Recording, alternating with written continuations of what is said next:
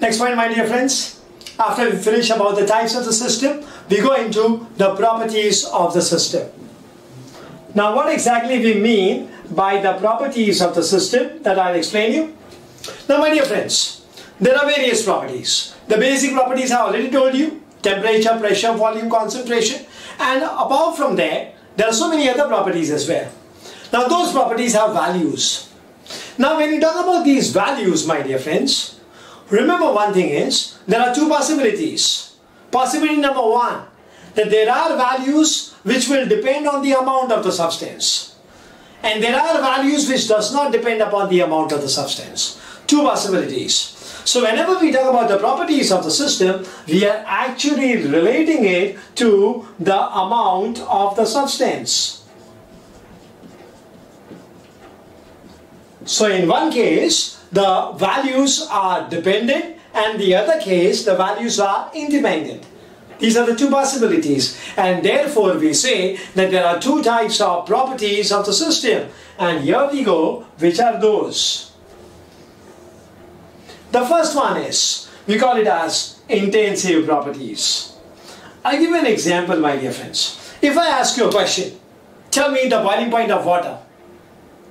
I can hear the answer from you all. You said 100 degrees Celsius, right? Yes. Everybody will say it's 100 degrees Celsius. Nobody will ask that, sir, first of all, please tell us the volume of water and then we will answer your question. No one. So what does it mean? That if I have a 10 ml of water or if I have 10 liters of water, the boiling point of water is going to remain as 100 degrees Celsius. That means it is not going to be dependent on the amount of the substance, amount of water. You getting it, everyone? Oh yes. Okay, so this is one category. The second one is, if I take a substance which is 5 kilograms and if I take a substance which is 50 kilograms, am I going to say that the mass of both of them is same?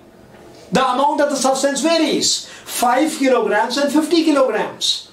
Kilogram is a unit of mass. So 5 kilogram substance and a 50 kilogram substance, and if I am going to say that the amount of the substance is same, you will say, what are you talking about? It's absolutely, you're gone out of your mind. Yes, you are true.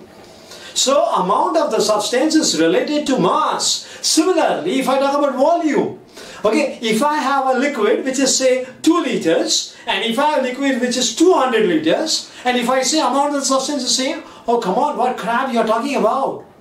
Okay, so it's very clear, my dear friends, that whenever you talk about ml, it's volume. So mass, volume, they are related to the amount of the substance. Now I guess you're getting very clear the differences between the two? Yes. So this is the first category, and that is intensive. And what are we going to say in this intensive category is, it is going to be those properties which are having values independent of what? Yes, amount of the substance. You want some examples? I'll give you. Some of the examples I've already given you. Boiling point, melting point, temperature, refractive index. You must be knowing this refractive index. Mu is equal to sin I upon sin R. Oh yes. Okay, next one is we have surface tension. We have viscosity. You know what is viscosity is? Okay, the opposing force which is acting on the liquid so that it resists the flow of the liquid. Okay, that is in simple words is viscosity. Alright, pressure, density. These are all those properties whose values are related to the nature of the substance. But यहाँ पर भी हम किसके बारे में बात कर रहे हैं? Amount of the substance. Amount of the substance पर उसका कोई कनेक्शन नहीं है, वो उसके ऊपर आधारित नहीं है. हाँ, अगर मैंने substance बदल दिया तो बदल जाएगा. ओके, यहाँ पर जैसे मैंने आपको एग्जांपल दिया था, पानी का बॉइलिंग पॉइंट 100 डिग्री सेल्सियस है. ओके, लेकिन अगर मैंने सपोज एसीटोन ले लिया तो 56 डिग्री सेल्सियस होगा. मैंने अमाउंट नहीं चेंज किया, मैंने nature of the substance change किया. So all these properties are dependent on nature of the substance, but we are concentrating on what? Amount of the substance. You getting it? So this is the first part, and that is intensive properties. Now we come into the next one. I guess आप लोग को अंदाजा तो हो ही गया होगा कि next property का नाम क्या होगा. अगर एक intensive है तो दूसरा extensive होना जरूरी है दोस्तों. Okay, so it is extensive property. Now, very clear, as I've always been telling you, try to understand chemistry. Okay, there is some trick for that. Okay, एक तरीका होता, एक mechanism होता. Okay, read only one concept and then accordingly shuffle around for the next concept. So if you understand intensive very well, okay, you can easily get extensive.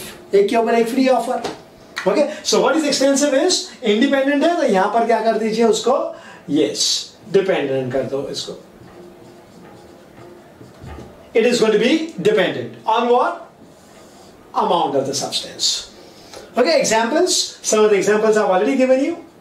Its mass, its volume, okay, its energy, amount of energy applied depends upon the amount of the substance. Amount of force to be applied also depends upon the amount of the substance. The area, the surface area of a substance. Okay, अगर मैं थोड़ा सा substance लेता हूँ, okay, उसका मैंने surface area देखा, और अगर मैंने ज्यादा सब्सटेंस लिया तो उसका सरफेस एरिया देखा, it's going to be different.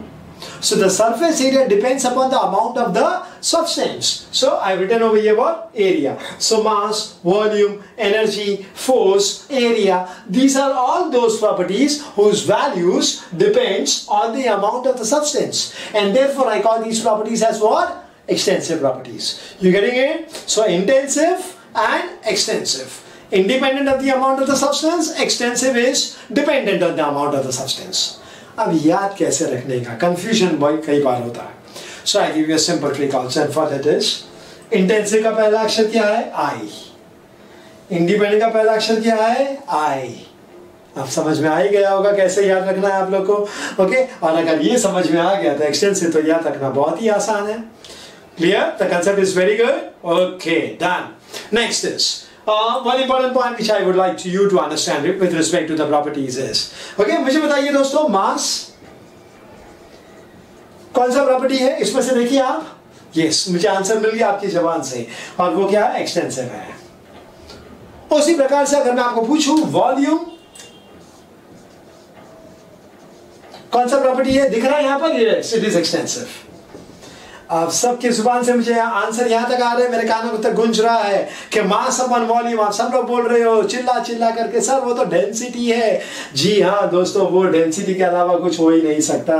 So density is equal to mass upon volume. अब डेंसिटी को ढूंढो, कहाँ लिखा है? देखो कहाँ लिखा है डेंसिटी, यहाँ पर लिखा है.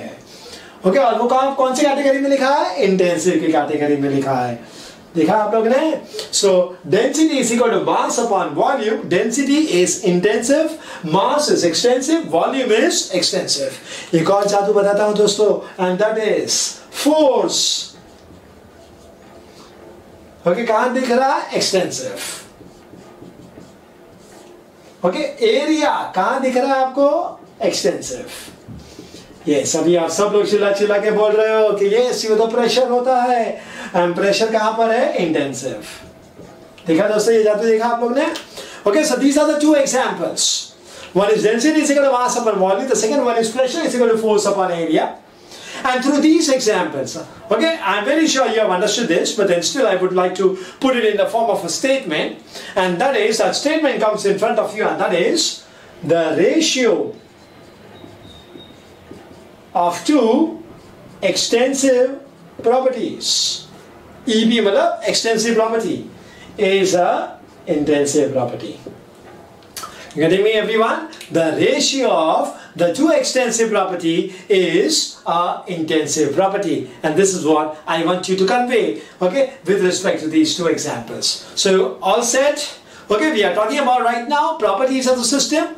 It is related to the amount of the substance, and with respect to the amount of the substance, there are two types, intensive as well as extensive.